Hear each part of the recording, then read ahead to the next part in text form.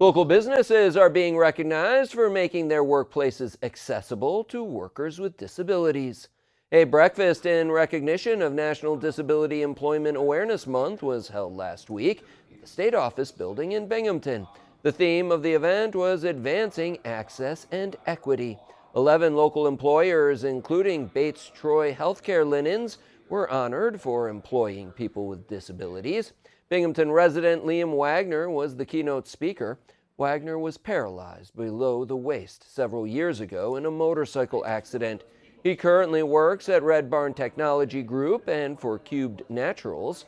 Wagner has created his own TikTok channel that highlights some of the challenges that disabled people face.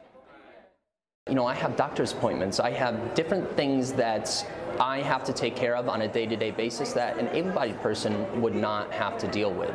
And I think it's very, very important to get out in public and express those, feelings. Wagner says he relies on a strong support system of family and friends, but he knows not everyone is so fortunate.